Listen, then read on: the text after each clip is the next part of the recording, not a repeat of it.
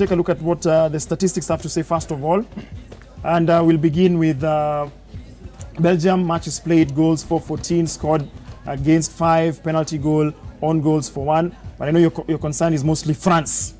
So France, so far they've played 5 matches, 9 goals for, 9 goals scored, and then goals against is 4, penalty goal 2, on goals for 1, open play goals 6, set piece goals. Are you happy with those statistics? Do you think these are good statistics for them? I think it's fine. They've been playing a bit more defensively. Yes. And so that's why in the end, you just need to score one more than the opponent in the end, right? Yes. What was interesting actually in the previous one you just showed about Belgium is they're a real striking force. And that's probably the first time that the French team is going to be properly tested by an attacking team. Because they're the biggest team. And so far France has been facing Australia, Peru, Denmark, Messi, but not an organized Argentinian team, and then Uruguay without Cavani. Yes. That's not that strong. Now these guys in front of you are going to have Lukaku, Hazard, Kevin De Bruyne. That's that's going to be the big test. Okay. Let's take a look at some of the key players for just a moment. We'll just go to, then there we go. So Kylian Mbappe. Still the man, still danger, able to create out of nothing. Against even against a set defense, he was able to create find some space, create opportunities for his teammates. Fantastic player. Still believe he's one of the top 5 in the world. 19-year-old, you can't imagine he's just 19 years old. And the other thing is that he's not just like it's not just pace. It's like he's extremely clever in his movements. He's extremely clever when he's receiving the ball. He already knows where it's going, whether it's for himself or a teammate. Fantastic player, all-round player, really beautiful player. Passing is also quite good. He's there. He's not just a lone guy. We don't see. He's not necessarily. He's been playing for his teammates as much as for himself. He's been creating chances all around. And even like if you remember in the Uruguay at some point, he's running all the side and he's created that cross, and then neither Griezmann nor Giroud has been able to follow, and so he's crossing for no one. But he was creating for others at that moment, again and again. Okay. Kylian Mbappe, 5 deliveries there on penalty. Of course, going back to the homepage, just go this one now. Just get a sense of the statistics. Now we take a look at the formation, which is very important. The composition of the team. In the last game against Uruguay, they were able to have a formation of 4-2-3-1. Belgium has been focused on the 3-4 setup. Yeah, 3-4-3, more or less. 3-4-3 setup.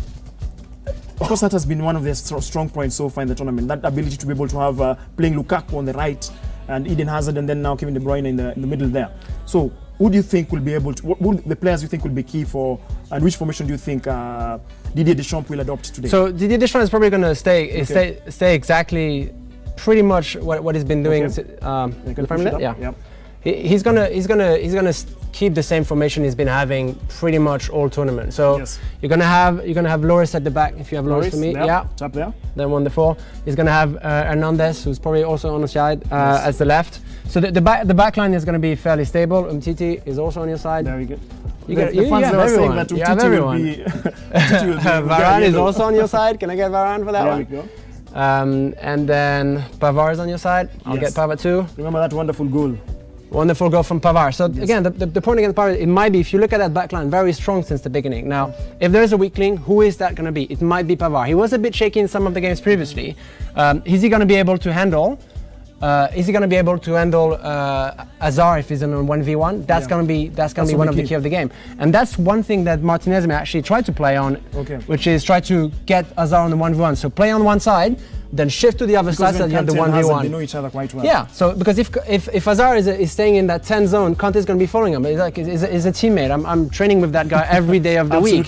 Now arriving at the World Cup, I'm just going to follow you, just have been doing all the time. Now, if I'm playing against Pavard, it's a bit of a different matchup. So that might be the mismatch on the French side. But anyway, that's why Kanté might be even adding up to help Pavard defensively. Okay. The rest of the team is kind of like similar to what it's been. One of the key questions is our dear Deschamps gonna put back Matuidi, who was suspended in the quarterfinal? Yes. Most probably.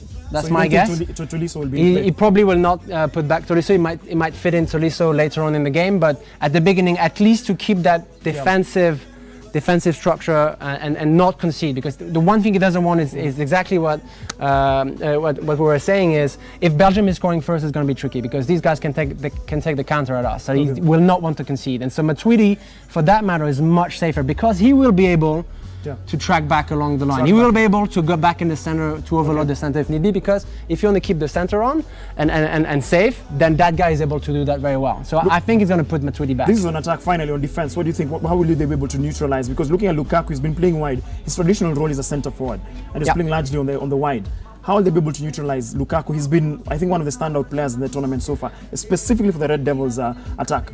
So he definitely played on the right against Brazil. Yes. I think it was a specific setup from Martinez to say, okay, Marcelo is going to go up, and I'm gonna have Lukaku just behind him, so the space is there, and I send Lukaku with a through ball, and then there is space. If he's still playing on the right, then it's going to be down to Hernandez to actually control that, or again, Matuidi. Double up. Can I get Matuidi to help me further so that I have two guys on that right side and kind of block that space? If Lukaku is against Umtiti and Varane, they probably will be able to contain the guy, but he's probably going to get the one or two chances. And then the question is does that chance go in or doesn't it? That's the one key. unsung hero is Pogba. Of course, he's just been doing the bare minimum, but of course he's been doing a lot. He's playing, stringing those passes just as usual as he normally does when he sits back. So he's actually been, I think he's, interestingly enough, he's done less than what people expected, but he's done actually more than people think. Right. He's been creating chances over and over again. Like, you know, if you think about in the group stages, he's the one creating the pass. He's the one with the last touch before the goal against Australia. He's the one sending against Argentina. He's the one sending Mbappe on. So he's been creating a lot, and he's also been doing a lot of defensive work. His interceptions are fairly good, so he's doing a lot of the workload. But again, what you want of that guy most is less defensive potentially, and have him a bit more up front. Use that creativity to create those chances. So that's why also the Matuidi Pogba makes sense, because if they need at some point to, like, you know, I'm going to cover up for you to go up, there is the ability to have some switch and then use that creative of Pogba, who's going to find that pass for Giroud, Griezmann, Mbappe. He's going to see it. Okay, thank you very much, Johan. So hopefully Michael Kinyi, Pogba will score, maybe at least. You should have seen the reaction of the Belgian ambassador when you're doing all. He was cringing with every tactic that is put there, saying, "Oh, okay, really?" Immediately, Mr. Martinez, to tell him what's going on here. that will be a good one. I believe there are more winners there. No? Right, Mike. Let's take a look.